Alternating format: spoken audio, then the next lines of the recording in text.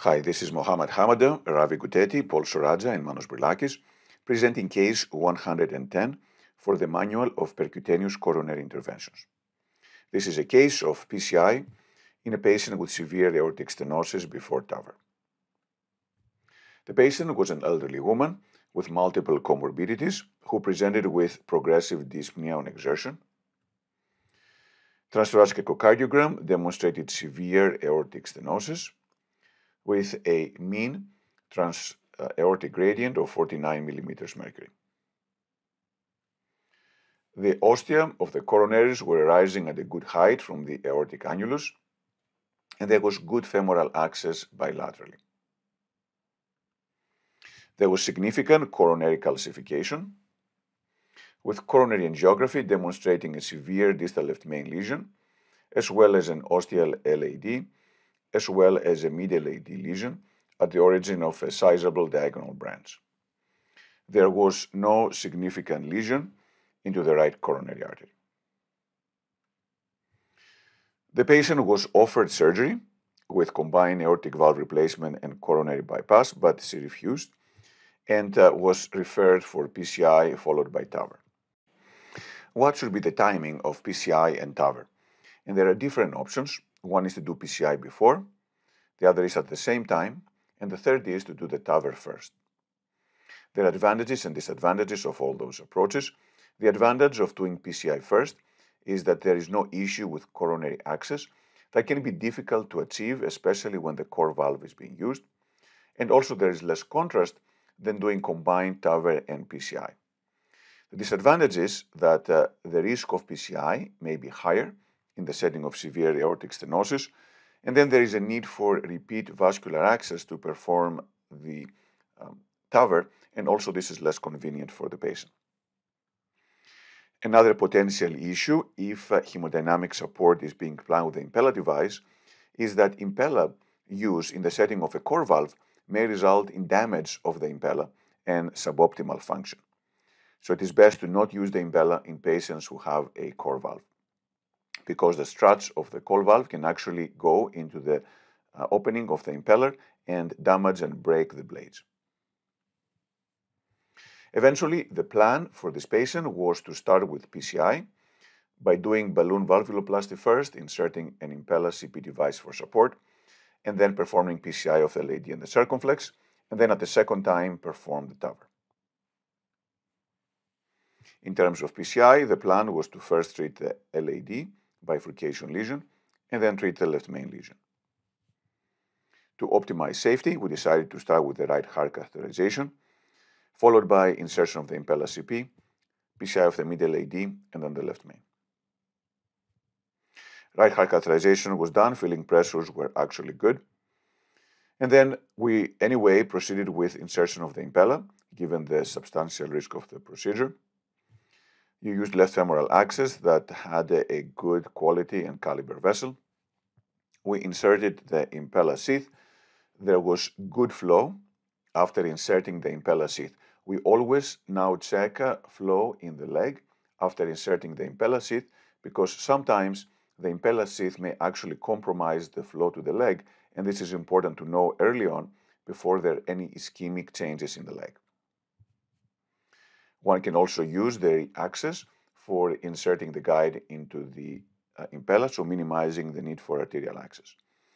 We were able to cross the valve using an AL1 and a straight wire, and then we inserted a pigtail into the left ventricle, and then checked the gradient, which was 45, very similar to the gradient on the transthoracic echo. We performed balloon valvuloplasty with a 22 millimeter ZMed balloon, which significantly decreased the gradient from 45 down to 12 millimeters mercury. So balloon valvuloplasty already has some positive hemodynamic effect. We then inserted the Impella CP device and started with our procedure. The plan was to first treat the medial AD lesion and then go into the left main. The diagonal was of good size, therefore we decided to use a provisional technique, but not do a two-stent technique. It was wired with a workhorse guide wire, And then we had some difficulty with balloon rupture, as you can see, be seen here, during balloon dilatation of the medial AD. We used an angiosculpt that expanded well, and then stented across the origin of the diagonal. Unfortunately, there was slow flow after stent deployment with ST segment depression. That is why we decided to try to reaccess the diagonal and perform balloon dilatation. We used a TwinPass Torque along with a Sion black guide wire, but we had a lot of difficulty advancing a guide wire, and when performing an angiogram, there was actually a large vessel perforation, which is surprising and unusual when we are using essentially a wire, but the wiring attempts here were actually complicated by large vessel perforation. The first step in every perforation is to inflate a balloon to occlude the vessel, and this is exactly what we try to do here. But despite doing that, there seems to be contrast tracking from different planes going outside the coronary lumen. So we reposition the balloon a little more proximal. And then after doing that, there was a little better sealing, but still there was a significant perforation. So we decided to place a cover stent.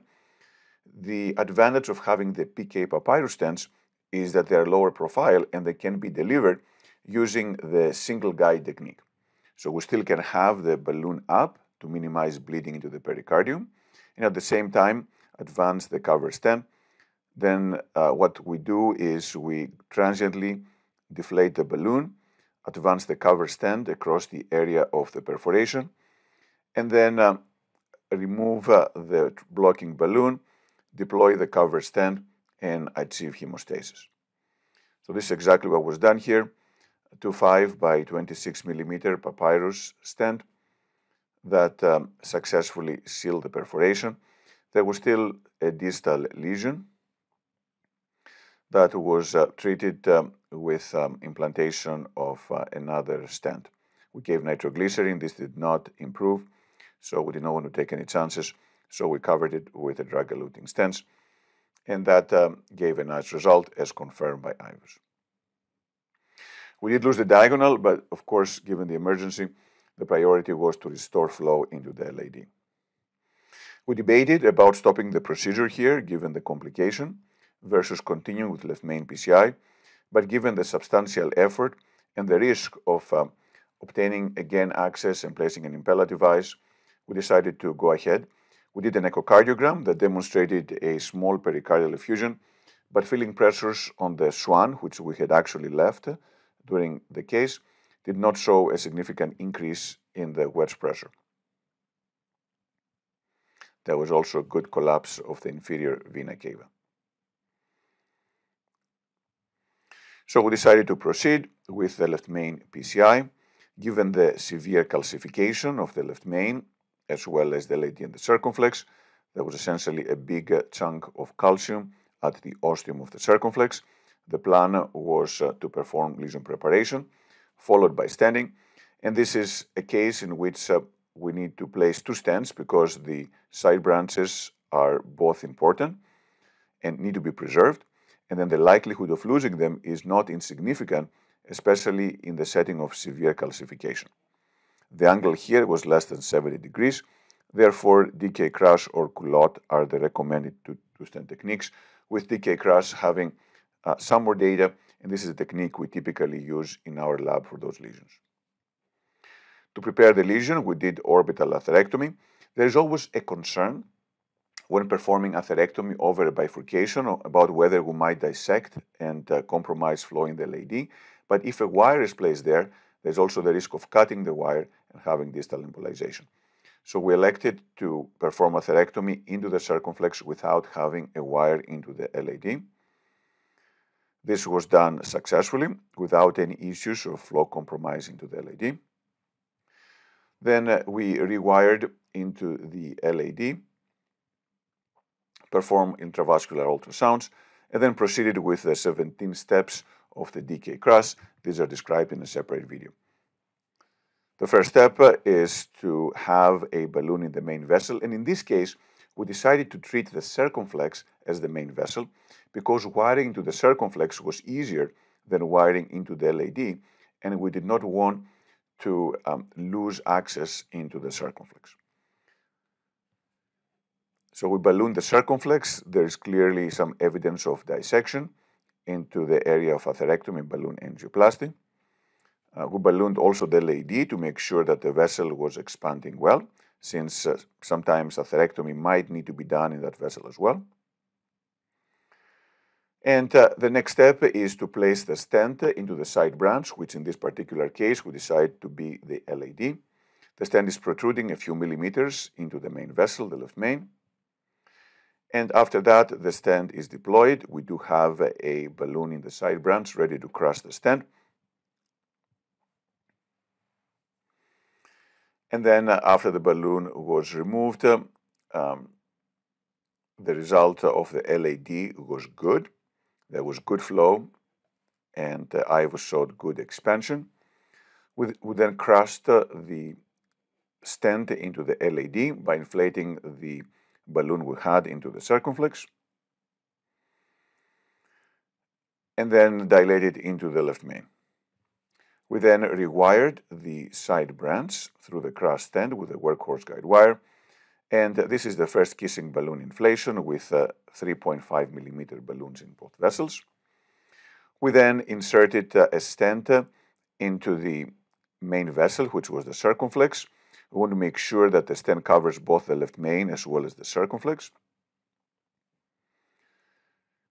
And that was true on multiple views. We clearly covered the circumflex nicely, and the stent is coming essentially all the way to the left main ostium. It's very important to optimally place the stent to avoid too much hanging of the stent into the aorta or potentially missing the lesion distally. After stenting into the circumflex, we confirmed that we had a nice result with good flow. And then we performed the proximal optimization technique with a 4.5 by 8 millimeter non-compliant balloon into the left main. The next plan was to rewire to the LAD and do a kissing balloon inflation, but we did have a lot of difficulty delivering a balloon into the LAD. To overcome this, we ended up using the anchoring technique by inflating a balloon into the circumflex, which helped deliver the balloon into the LAD. We then performed the two-step kiss. We first inflated the balloon in the LAD at high pressure, and then we proceeded with the kissing balloon inflation. These are 3.5 millimeter balloons in both the LAD as well as the circumflex. We finished by doing the final proximal optimization technique with a 4.5 by 8 millimeter non-compliant balloon into the left main, and then checked with IVUS to ensure that we had a nice result both into the LAD as well as into the circumflex, followed by the final angiogram that showed a nice result with TIMI3 flow in both vessels and good angiographic result. The Impella was removed at the end of the procedure. The perclose sutures that had been placed before the insertion of the Impella were tightened. The patient had slight hypotension that responded to intravenous fluids, and the echo did not show any significant change. Over the next few days, while she was waiting for TAVR, she developed 3 days later atrial fibrillation. Although the previous echoes and hemodynamics were good, on day number 3, she had atrial fibrillation, and then repeat echo did actually show an increase in the size of the pericardial effusion, along with dilatation of the inferior vena cava. She underwent pericardiocentesis, removing 350 mL of blood effusion, and then also she underwent a repeat angiogram to ensure that we did not have any ongoing extravasation of blood and there was no ongoing bleeding into the pericardium. She subsequently had TAVR with a 23 millimeter SAPIEN S3 valve. That was also eventful because she subsequently developed left ventricular outflow tract obstruction. So both her procedures were complex with complications. The PCI had the perforation and the TAVR had subsequent LVOT obstruction, but eventually the patient did well and was discharged home in good condition. So to summarize, this is a patient that had a complex clinical course. She had severe aortic stenosis as well as severe coronary artery disease. And then the timing can be critical, but the plan here was to perform PCI first, followed by TAVR. To minimize the risk of performing high-risk PCI in a patient with severe aortic stenosis and complex anatomy, we used hemodynamic support after performing aortic balloon valvuloplasty. There was a large vessel perforation that was caused by use of a polymer jacketed wire for rewiring into the side branch while performing LAD PCI. This was treated by inflating a balloon and then by placing a covered stent. Using the PK Papyrus stent actually allowed for this treatment to happen with a single guide without having to use a second access and get an additional guide catheter. The left main was treated successfully using the double kiss and crush technique, treating the circumflex as the main vessel with a nice result. But then the patient did have delayed tamponade 3 days later. It is hard to know the cause of that. It is possible that there was some slow leak after the procedure, although the angiogram that was done after pericardiocentesis did not demonstrate any ongoing extravasation of blood from the coronary arteries. But eventually, a nice outcome was achieved. She underwent successful TAVR, and she had a good recovery. Thank you.